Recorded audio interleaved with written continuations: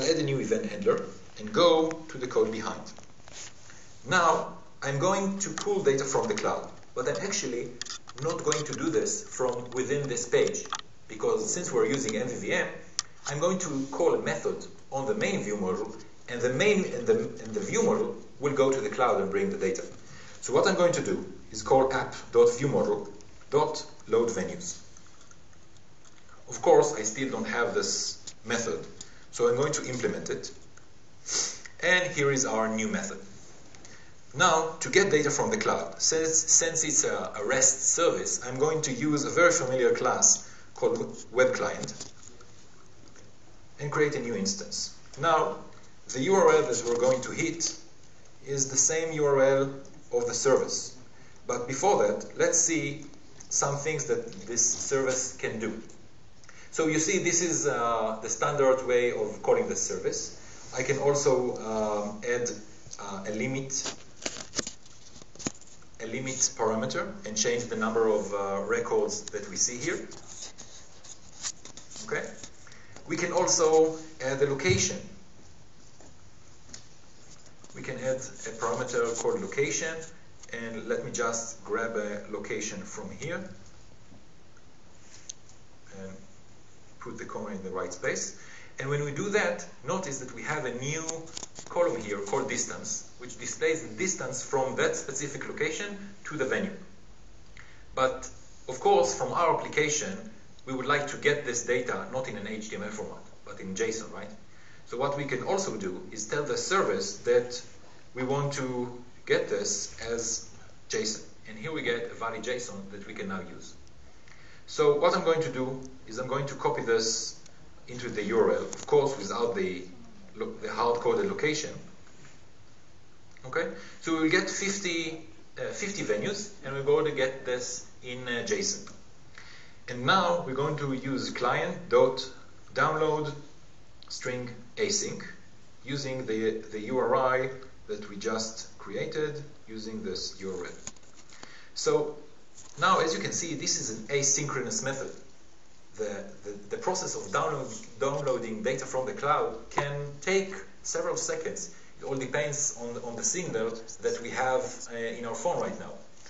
Of course, we don't want to make the UI thread stuck, so this is an asynchronous method. So what we have to do here is that we have to register to the event called download string completed and add some logic for the time that the data comes back from the cloud.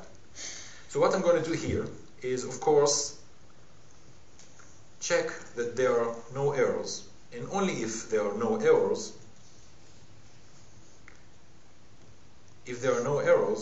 then I'm going to get the result. So to get the result, I will declare a new variable called JSON and get its value from e.result. So now I got the string from the cloud. But the real magic happens now because I have to convert this JSON to list of venues. And how would I do that? Any idea? Deserialize. Again? Deserialize, probably. Deserialize, right. Did you get an ASB? Okay, so here is one waiting for you after the talk. So I have to deserialize the JSON into a list or an array of venues. But I don't exactly remember how to do this. Maybe there is an open source package that can help me? Yeah, Newton JSON. Right. Get it from NuGet. Right. Did you read my demo script here? No. So I'm going to manage my NuGet packages in this project, and I'm actually going to a local repository which I recently created. So as the gentleman here said, I'm going to install a package called JSON.NET, which will be downloaded from the internet, or in this case from my directory on my hard disk, and will be added to the solution. You see, I now have a reference to newtonsoft.json.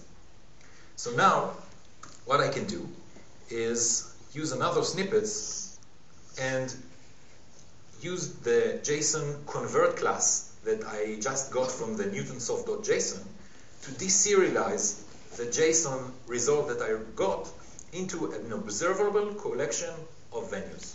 This is exactly what I wanted to do in order to get the data from the cloud and convert the JSON into an observable collection of the venues, right?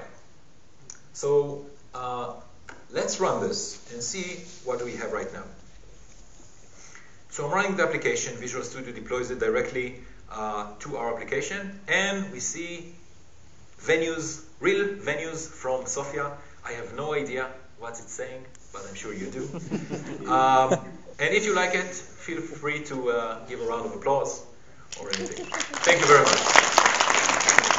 By the way, we can keep this going. Every time I run the application, you see something nice, you can give a round of applause. Just makes me more happy. Anyway, anyone is familiar with those venues, by the way? Yes? Okay, great. So maybe you can suggest one of them later for me when I look for something to eat for dinner. Anyway, so this is a phone application. We typically use our phone outside of our house, and we would like to present the data according to the specific location we are currently at, right? So what we would like to do is to enable the usage of our GPS, which is part of our phone, and start using it to display the right data. To start using the GPS, I'll add a reference to an assembly called system.device, which allows me to interact with several sensors in my machine, but specifically I can now work with the GPS. And the namespace in which the GPS can be found is system.device.location. Now, what I'd like to do is add a new property in my main view model called current location, and the type will be geocoordinate. And we said current location, right? So now our view model exposes the current location, but of course we have to get the current location from the GPS, right? So the main object that we will use to interact with the GPS is called geocoordinate watcher. So I'll declare a variable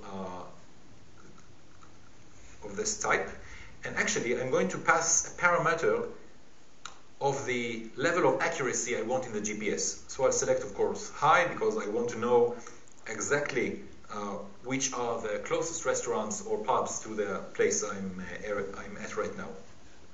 We have to set up some more properties on this GPS. So I'm going to say watcher.movement threshold equals 20 meters, because I don't want the event that called position change to be raised all the time, only if I move more than 20 meters. And we are going to start the GPS. Now the GPS starts sending us events where the position is changed. So we will register for this event, position changed. And in this event, we're going to write this funny code. If not e.position.location is unknown, I'm going to set the current location to e.position.location. Why we're using both position and location in the same sentence, I don't know exactly why, but apparently this is the way to work. So now the GPS gave me the current location, which I can now start using in my application, right? So I'm going back to the load venues, and what I'll do here is declare a new location variable and get the current location in a string representation. Now what I'll do is I add the location parameter to this URL I'm sending to the service in order to pull the data according to the specific location. Let's run this application and see what we get.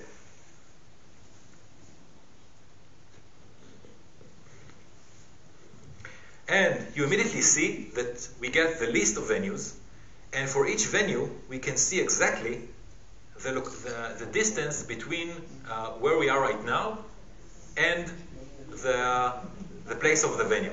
But this is not the right distance, right? So let me tell you why.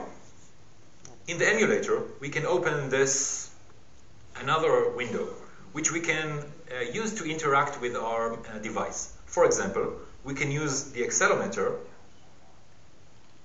or not. We should be using the accelerometer and change the angle or change how the phone is positioned if you are using games or anything else. But for us today, we can go to the location, search for Sofia, and let me just dive in and look for Vitosha Boulevard, right here, right? And now, let's run the application again.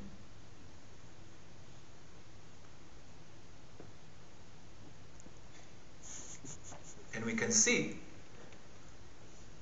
that now we do get the right distance. Okay? So this is what we had to do. We had to go to the emulator, specify the first location, and then now we can get the real location of the device. Great. So now application supports location, but in real life, when an application uses location, we will probably want to display the data on a map, right?